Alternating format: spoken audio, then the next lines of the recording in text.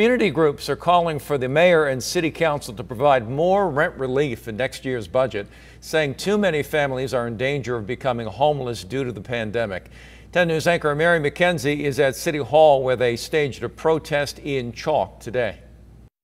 A protest drawn in chalk here on the City Hall Plaza, hoping to get the attention of the City Council before their meeting today to discuss the city's budget.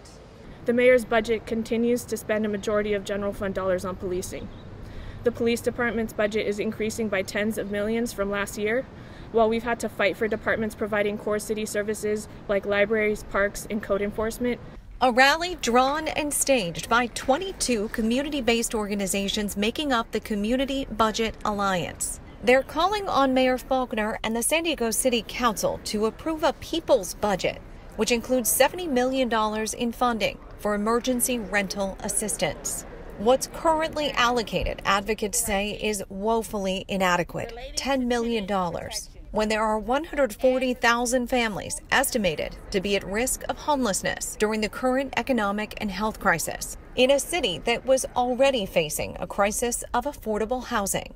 So the 140 figures on City Hall Plaza represent that 140,000 number. With the budget review process well underway, we feel sort of desperate because this is really the last chance.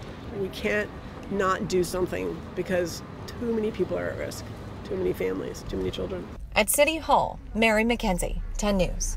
In that push to fund rent relief comes as city leaders try to figure out how to deal with a multi-million-dollar deficit because of the pandemic.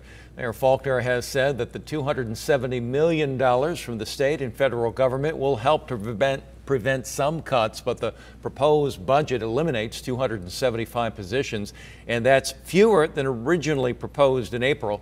It also closes libraries on Sundays and Mondays and would cut in half next year's round of arts and culture grants. The City Council has to adopt a budget by June 15th, and it must be finalized by the end of the month.